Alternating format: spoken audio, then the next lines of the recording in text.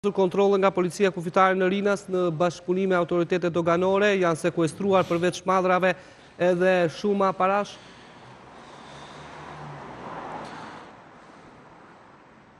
Në fakt, duket se ka një vëzhgim më të lartë përsa i përket pikave kufitare, në rastin konkret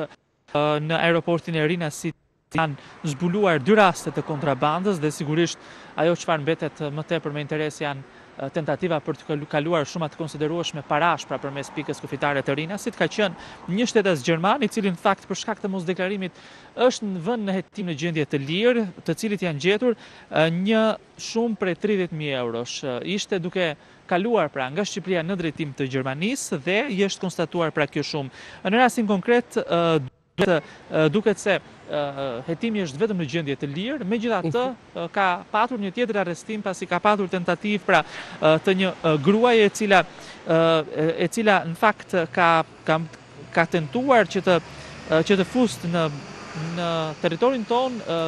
valixhe me mallra, kryesisht me rroba të cilat janë të një cilësie të mirë pra dhe të shtrenjta dhe që nuk i ka deklaruar në dogan. Kjo e fundit është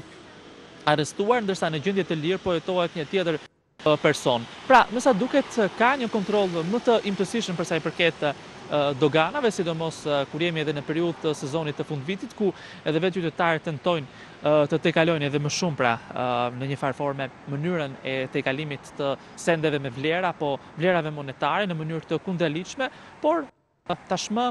duket se edhe policia në Rinas, por kryesisht edhe policia kufitare ka pajisje më të specializuara, të cilat përgjatë kontrolleve arrihen të detektohen më lehtë se më përpara. Pra, gjatë muajve të fundit kemi shumë të konsiderueshme që arrin në 1 milion euro, mbi 1 milion euro apo mbi 2.5 milion euro të sekuestruara dhe të padeklaruara në pikat tona kufitare?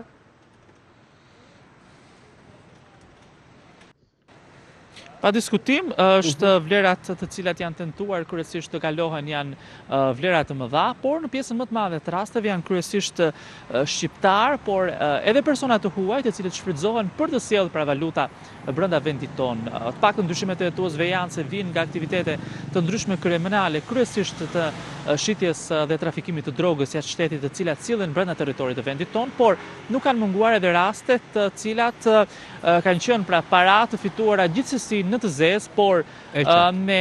punë të ndershme në perëndim dhe që kanë tentuar pra të vinë në Shqipëri. Duhet teksuar fakti që në pjesën më të madhe të rasteve të kapjes së të hollave pra kryesisht në Rinas ka patur vetëm hetim në gjendje të lirë deri në momentet kur Policia ka vërtetuar apo autoritetet e tjera kanë vërtetuar në mënyrë të plotë edhe origjinën e parave të cilat janë sekuestruar. Mirë, Sokol, unë të falenderoj, ne do të ndjekim edhe zotin Boshnjaku, Sajmir Boshnjaku, i cili ka dhënë edhe disa shifra nga një aktivitet që ka qenë në Rinas pikërisht edhe për kontrollet e policisë kufitare në bashkëpunim me ato doganore.